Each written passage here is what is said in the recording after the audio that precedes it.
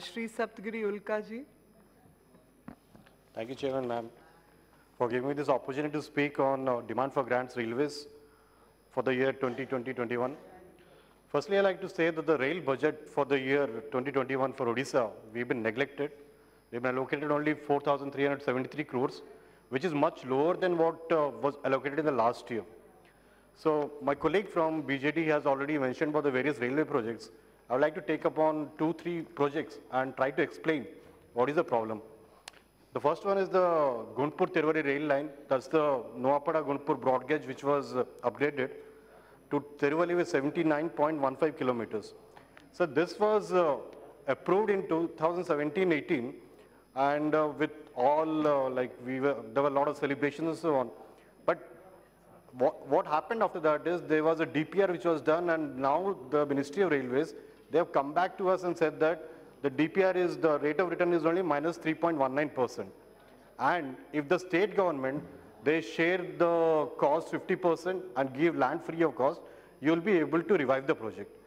Now my colleague also mentioned, I met the CM of Odisha, they mentioned that they are ready to give this 50% cost and give land free of cost. But there is no connection between the central ministry and the state government.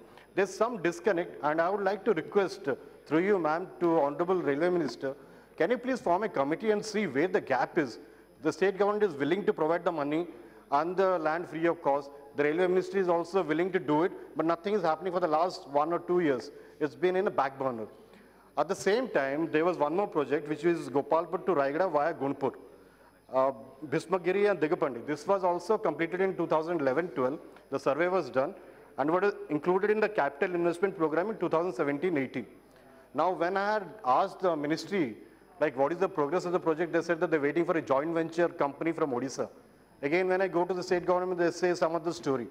Now, sir, one more project was now recently announced, Sambalpur-Gopalpur new rail line project, which was sanctioned in this budget. And in its white pink book item number 9 in year 2020-21.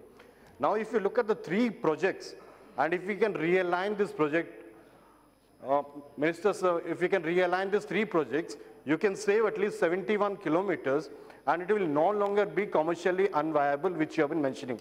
So I would like to request the Honorable Minister, through you, Speaker, ma'am, that if we can realign the Gunpur-Tiruvallur line and Gunpur-Padam via Gunpur-Padampur, Ramnaguda, Mankli, Bisamkatak, Tiruvallur and Singapore Road, and the balance 150 kilometer can be addressed from Jagannathpur to Padampur from the Gopalpur-Singapore Road stretch, because the duplication of rail line, which has to be done through the new project.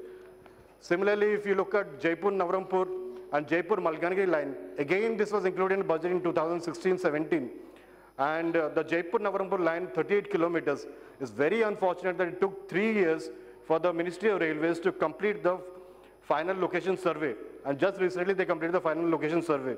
And for the Jaipur-Malkangiri line, again the survey is completed only for the first 30 kilometers.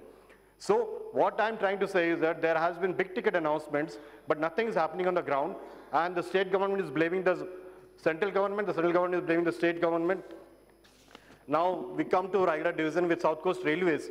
Raigada division was announced with much glare in the last 1 year, but if you look at the progress, Raigada division, like some of the colleagues also mentioned about South Coast Railway, for the last 1 year no progress has been made.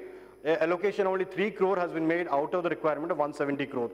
We would request the ministry to please fasten the project, pump in more money so that this can be done. And given the paucity of time, let me read down my requirements since you will ring the buzzer.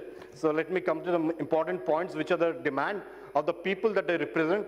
First, I would request the ministry to kindly consider extending the jurisdiction of East Coast Railway to include Jharsuguda, Barsuan, Kiruburu, from SCR, Rourkela, Noaga, SCR, and Jharsuguda, Himgiri, SCR section under a new division.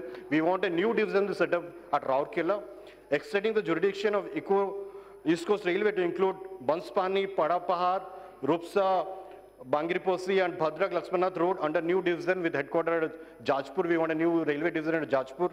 We need a new daytime train to Jaipur, from Jaipur, Koraput to Bhubaneswar via Raigada. They extend the Lokmanya Tilak Express 18519, 18520, which is the Mumbai-Visakhapatnam to Raigada. Extend 12893 Bhubaneswar to Bolangir Intercity Express to Raigada. 22819 Bhubaneswar to Visakhapatnam Intercity Express, please extend to Koraput. via Aroku. 22844748 currently is weekly. If you can, sir, make it daily, which will help the people. 182871 Ispat Express, extended till Visakhapatnam. 02409 Sambalpur Raigad Superfast Special, extended to Raigada and Koraput. 18303 Sambalpur Puri Intercity Express, extended till Raigada. A new intercity train from Gunpur to Bhubaneswar Bhadrak. Rerun the Durg Jagdalpur Express. And one last thing, with this I will conclude.